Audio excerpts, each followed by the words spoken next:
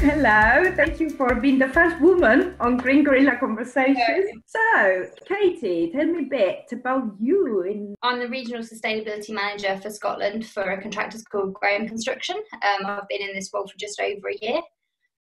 Prior to that, I was mainly sort of consultancy side. I have worked with a couple of other contractors, and I actually started my career at BRE, as you well know, because I think you interviewed me many years ago. But you've been quite active in the BREEAM arena in this time, and you've gone through a lot of assessments. Am I right? Yeah, I think when I last checked at the number of assessments I've been involved in, not necessarily assessor, but involved in either as an AP or an independent consultant, I've just topped 300. Oh my goodness. So I think I deserve a badge for that. BREEAM has been a huge part of my career. And it has been a very positive influence on the UK construction industry and beyond the UK. But I think, obviously being a UK started assessment methodology, it's pushed our construction industry probably than a lot of people realise. Perhaps that leads into my main frustration with it, in the fact that the UK construction industry as a whole, from client first idea of a building right the way through to the people operating it, now have a much wider and a much more in-depth understanding of sustainability, and BREEAM represents quite a small block of it. Perhaps BREEAM doesn't reflect that wider approach anymore, and it's quite rigid, and due to that you end up with sort of head brick wall situations where you're asking for something so arbitrary it's almost embarrassing. And then on the flip side, you're asking for something that is way beyond what we do at the moment. What is the best advice you can give to someone who is new to it to actually take advantage of it and make the most out of it?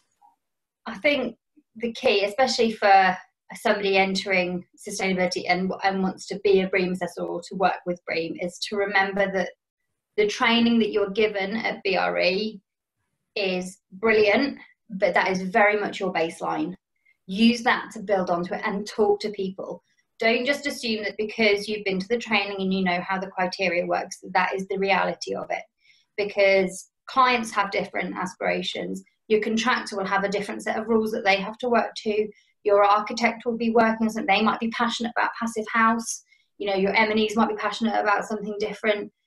Take your time to get to know your project. Don't go into a meeting and reel off BREEAM, because your role as an assessor is a translator. It's not to mark boxes and collect pieces of paper and emails.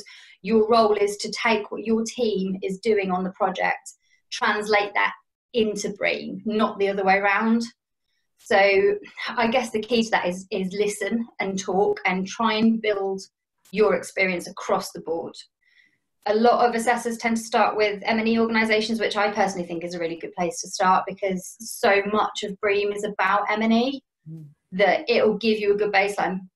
But from there, speak to your architects on the project, speak to your client, and actually understand what they want out of BREEAM. And you'll find that the assessment methods, the assessment itself, is so much easier if you know where everyone's coming from.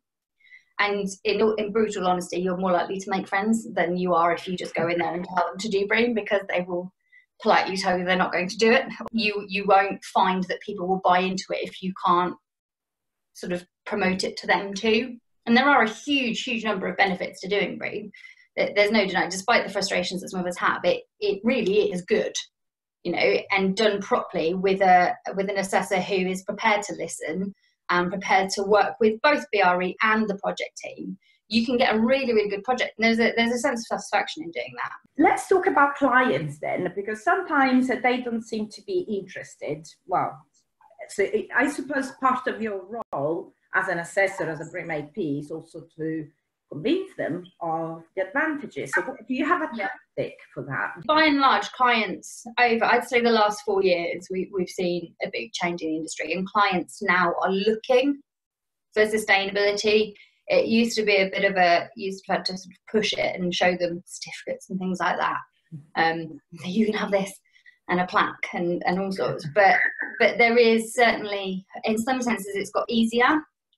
with clients, the biggest problem is managing expectation. And when it comes to BREEAM, it's a case of managing what they perceive BREEAM to be and the reality of it, because there are costs associated with BREEAM, particularly when you're going for excellent or higher. And the best way to get a client on board with BREEAM is to, for me anyway, look at the credits individually. And you know, there are some in there that have got some really big wins, particularly in the energy section. You can save your client money. You'll have to spend money, but in the long run, and you know, if you're looking at, for example, an office block that's going to be rented out, if you've got your building that is performing better in terms of energy efficiency and consumption than your competitors, you've got a fantastic selling point there, because nobody wants to pay for electricity, let's face it. I think we've moved away from the days of green roofs and sort of greenwashing, dare I say, and it's become a lot more matter of fact. Sustainability in general is a lot more brutal perhaps than it used to be. Bat boxes, bird boxes, they're fantastic, but they aren't going to, they're not going to win your client anything. And for a client, they want to make money. That's why we do it. Well, you know, unless you're looking at public sector, but in which case that it's making a hospital that is going to have, you know, shorter waiting times, better patient health. You can sell that research back to your client to try and get them to embrace things like larger windows and, you know, sort of daylight. It's a sort of a sales pitch, if you like. And it depends very much on the stakeholder you're speaking to. Yeah, depending absolutely. on whether the client has a vested interest in the long term of the building versus those that want to sell it immediately. I think it's very difficult for new assessors, new sustainability consultants, because they get sold just the technical part of it. Yeah, yeah.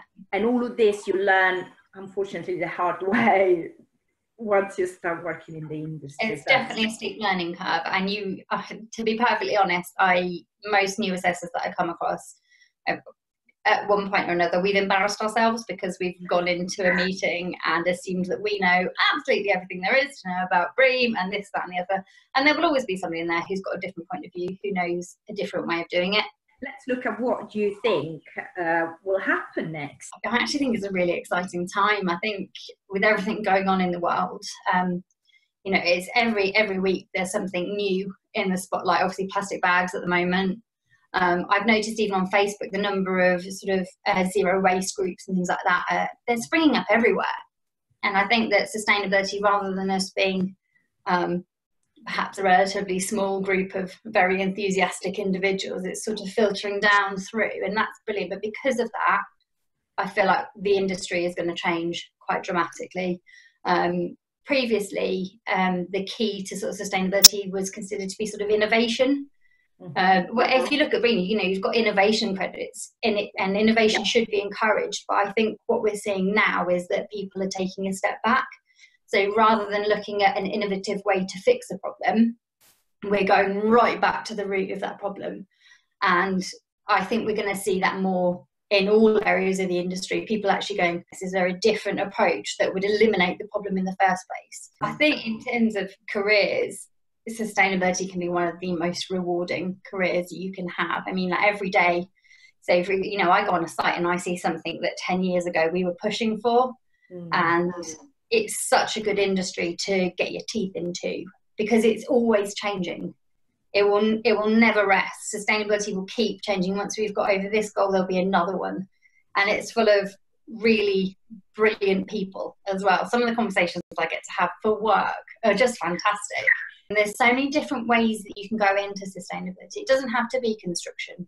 Every single sector now is honing in on sustainability, and I think it's a really good time to get into it. You know, if you want this sort of career and you're driven, you just keep driving yourself.